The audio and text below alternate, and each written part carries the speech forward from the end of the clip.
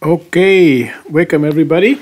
Thanks for joining us today at the podcast on conservation questions. Our topic today deals with an alpine hut and staying there and working on an alpine meadow farm that's in Europe. We actually have a guest who will share his views about it and his experiences, and that's Moriz Steiner. Welcome, Moriz. Moriz is a student who has worked with me on several other projects. And today, Moriz will share his Alpine hut experience from the summers 2014 to 2016. Thank you so much. Hello, everyone, and thank you very much for your invitation, Falk. I really appreciate your interest in my work and you inviting me on your podcast. So, first question. Why were you there and what did you do there? So it was my summer job for about 3 years, where I predominantly looked after other farmers' cows. And activities that I carried out included milking these adult cows, create daily fences for the free-ranging livestock animals we had, treat them if they were sick, and distribute them among different pastures, and quite a lot of other also similar tasks. Okay, thanks. Can you also describe your living situation in these mountain huts a little bit more for the audience? So the first 2 summers it was with a few other herdsmen together in relatively developed huts with vehicle access and other commodities. But then the third summer was completely off-grid and over 9,000 feet in elevation or 2,700 meters. It was with very few modern commodities, so there was no simple food supply, no running water, no electricity, and no cell service. So the bare minimum, basically. Next question. How did you experience that life in those mountain huts in the Swiss Alps? It was simplistic, but very fulfilling. It taught me how to be fully independent in my mid-teens, and that in a way, materialism is not the solution to internal happiness and contentment, which is helping me to be content and satisfied even nowadays still. And it's really a lesson that I picked up back in the days and I'm carrying it with me until this day. Okay. What were actually your daily chores that you did during the day? So this is a good question, Falk, I believe, and quite interesting for our viewers. During the first 2 years, I would wake up at 3:45 a.m., so quite early, gather cows from night pastures, milk them, have breakfast afterwards, and carry out daily tasks, which included setting up new fences, deconstructing old fences, cutting wood, treat sick animals if necessary, and help with the cheese making and maturing process. After which would have usually lunch and take a nap, and then I would continue with similar tasks as during the morning. After which we would then again gather the cows from the pastures for the afternoon milking turn, milk them for the second time of the day, and after which they were brought again onto the night pastures. And to close off the day, I usually cooked for my crew and to other herdsmen on those mountain huts. During the third year, however, everything was a bit different because I was no longer looking after mature cows, which had to be milked twice a day, but I was looking after young cattle, which does not have to be milked yet because it was before their first lactation and thus they don't give milk yet. So my daily tasks have been reduced to looking after these young cattle, treating them if they were sick, constructing and deconstructing fences. And since these animals don't have to be milked, they can use pastures higher up in elevation and further away from any road access. And this leads to much larger areas that have to be covered on foot when setting up new fences and relocating the cattle. And other activities that I also carried out in this particular third year was the 2-hour one-way hike once a week to the nearest cabin, which had road access where I usually picked up my food for 1 week, and I also had the opportunity to call my family and friends because that was the only and first point where there was cell service. Okay, we can then move on. How did this experience influence and change you as a person and you in your life decisions? During that time of my life, I projected to follow a farming career, and I saw these experiences as a gateway and a possibility to collect experience for my future farming life. Yet, during these experiences, I realized that livestock farming was not my preferred future career path anymore, and it stimulated me to look into other possible career paths. Apart from that, as I mentioned earlier, it taught me to be independent in my mid-teens, and that happiness is not really linked to materialism. Another important life lesson I learned during that time is to be resistant and fight through tough times, and giving up wasn't an option, especially when living completely alone in the mountains with no cell service and no contact to others, and all this together in my mid-teens. And this mental strength helps me to this day to deal with mentally and even physically difficult situations. And lastly, since there were no modern distractions, I got to know myself very well and spent abundant time with myself and my own thoughts. And this allowed me to come to peace with my inner self and really get to know me. And I think that's something very positive, especially for young adults.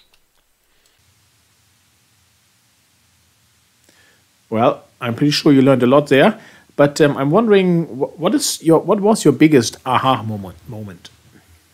Yeah, you are correct. I did learn a lot, I think, but certainly the realization of my love and passion for outdoor work and work in mountain environments is a big aha moment. And the realization of what a human mental and physical strength can endure was additionally certainly something I learned back then. From a wilderness perspective, what was your most memorable interaction on that topic regarding nature and environment? Throughout my 3 summers in Switzerland, I saw many different species, including deer, tree squirrels, marmots, foxes, owls, ibex, chamois, and other wildlife. Yet, my most memorable interaction was when I was once having my lunch in a mountain ridge, just behind the ridge, to cover myself from the wind that day. And at one point, a huge adult eagle was gliding a couple of meters just right above the ridge on my head, over me, and the majestic bird just sailed over my head, and I heard the air which eagle's feathers was pushing away, and it was a magnificent memory, and I can still recall all the details until this day, and I often think back about it as a incredible human-wildlife interaction. Okay. Did you have access to modern commodities while you were in these alpine huts?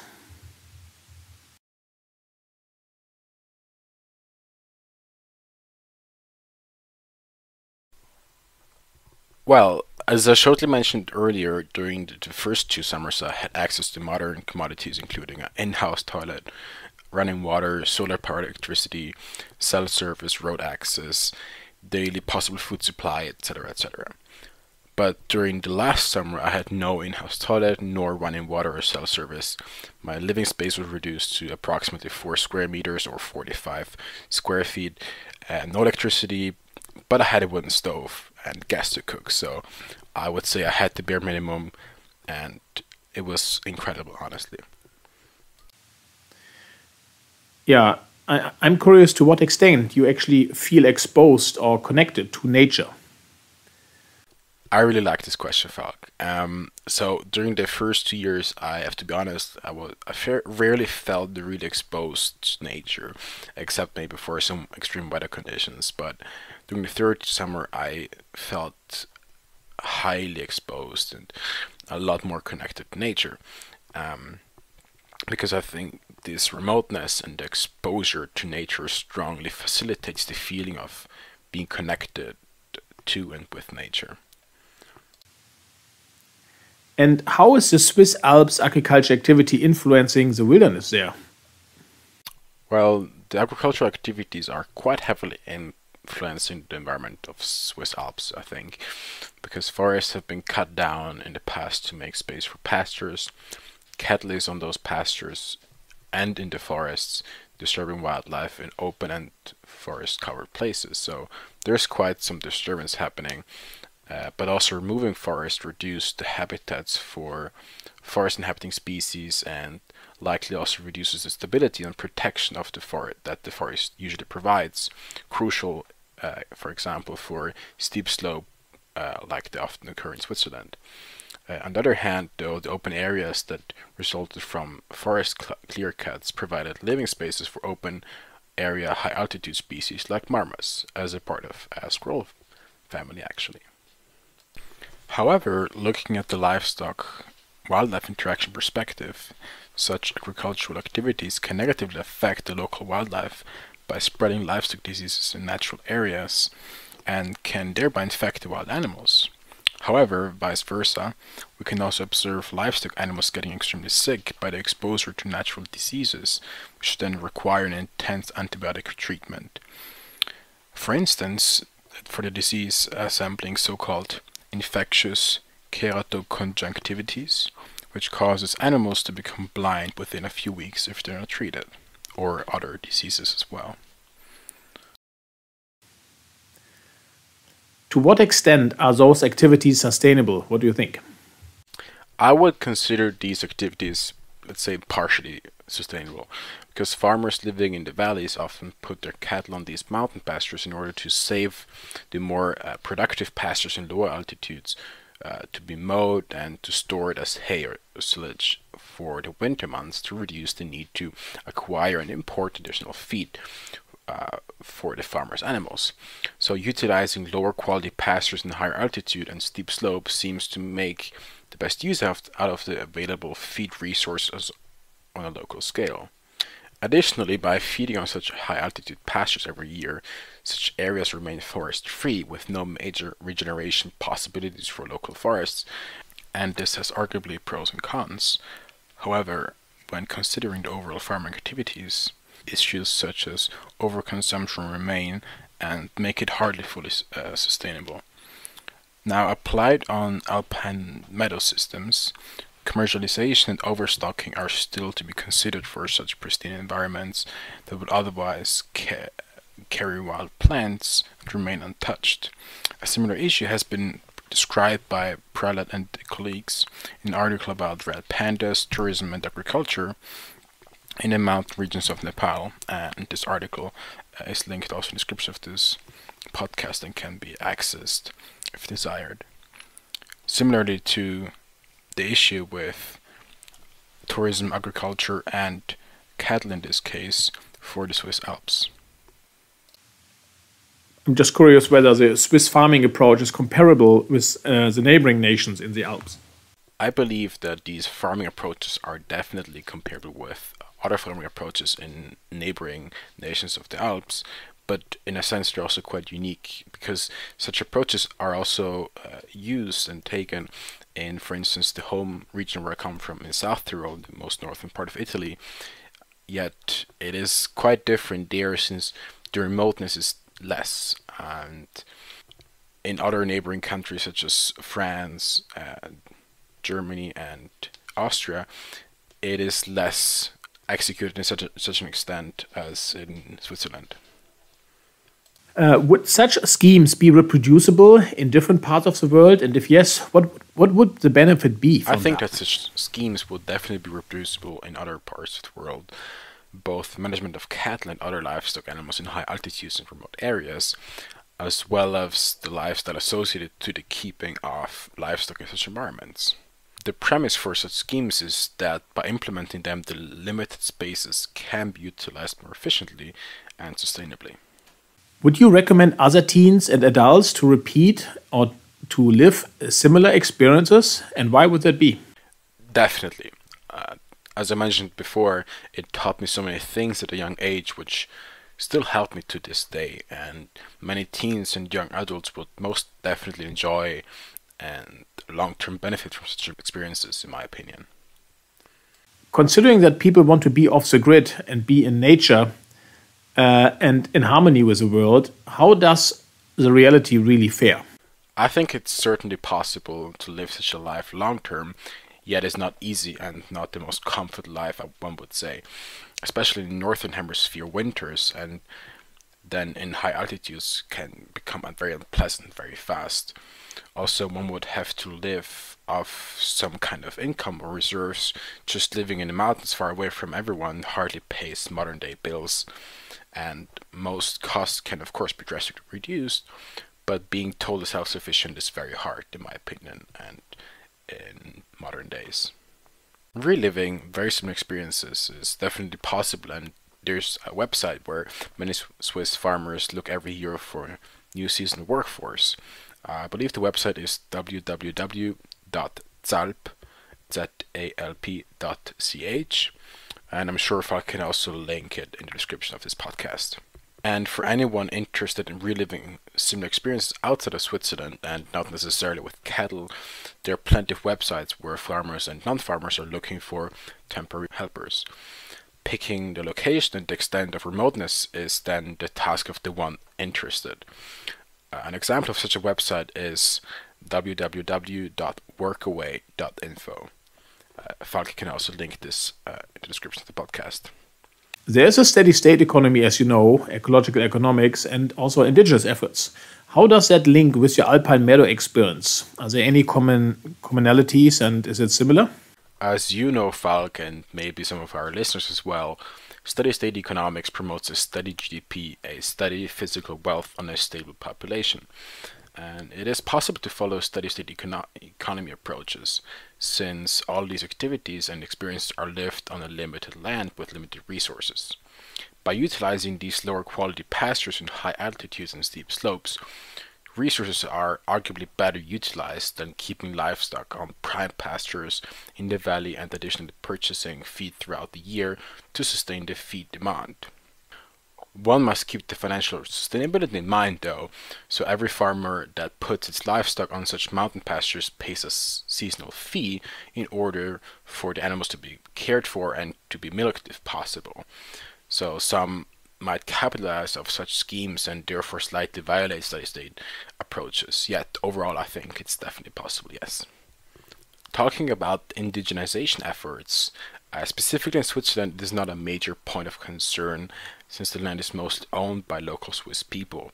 Yet, if such schemes would be implemented in other countries and regions of the world, one would have to assure that such newly implemented systems don't create land ownership and stewardship issues with local and indigenous people. If that is guaranteed, I think it's definitely a viable scheme. Seen from a wider perspective, would such a lifestyle be reproducible on a larger scale as an alternative living style in the future? What do you think?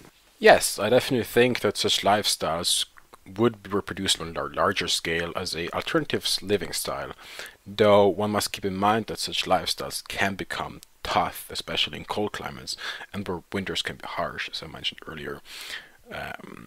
And being fully self-sufficient is even harder in modern days, and this makes such a lifestyle often a seasonal experience and hardly to be executed for a whole year or multiple years in a row. Also, one must keep in mind the financial sustainability, otherwise such systems are hardly viable as an actual lifestyle, in my opinion. Considering that there's actual jobs such as farming and people do seasonal work throughout the world for a living, what are your overall pros and cons on such a lifestyle? And how about the fit with a modern industrial society, including social welfare and pension plans and those type of perspectives? In my opinion, the overall pros include a life in which you're closely interacting with nature, livestock, and wildlife. You are working outdoors for the most time rather than in offices behind screens. It is physically demanding, so one maintains good fitness. And lastly, it is rather a simplistic life, and some might appreciate that. Looking at the cons now, it can be hard, both physically and mentally, and maybe not something for everyone. One must also be outdoors no matter the weather or the temperatures. So one must have quite a tough skin, I would say. And as most agricultural lifestyles, the salary is weather and seasonal dependent. So there are hardly any fixed and guaranteed financial compensations in such sectors. So in conclusion, what are your final 3 take-home messages for our listeners? My final 3 take-home messages are: first, if you are a teen or young adult, go and experience such an experience. It enriched me in multiple facets, and I would recommend it to every young adult. It truly helps to discover and connect with yourself, and something extremely important for us to be done in early years, in my opinion. And secondly, such experiences are tough, and physically and mentally, but they are extremely rewarding and something extraordinary. And lastly, try to go outside as much as possible. Try to appreciate the surrounding nature. I strongly believe that it helps us humans to feel and be more balanced. It balances our mental health and helps us to better deal with modern life and all that comes with it. 1 hour a day outside in nature can significantly help you to find yourself, to figure out who you are and come to peace with yourself, and help to be balanced both mentally and physically. And there are studies that have shown that the color green calms us down, and being outside in nature with fresh air in locations around the world where possible, of course, stimulates our brain and helps us be more creative, productive, and focused. So it most definitely is something I would recommend to everyone. Okay, thank you so much. That concludes our podcast with a guest in the interview with Moriz Steiner. Hope you find it inspiring. And if you have any questions, please follow up with us. There's some more details provided in the write-up. And also a photo is shown there. But thanks again to Moriz. And looking forward to hearing from you again. And please stay in touch. Have a good time. Bye-bye. Thank you so much, Falk. I hope the listeners found it interesting and informative. Thank you very much for your time, and I would always love to come back on your podcast. Thank you again for your invitation. Bye-bye.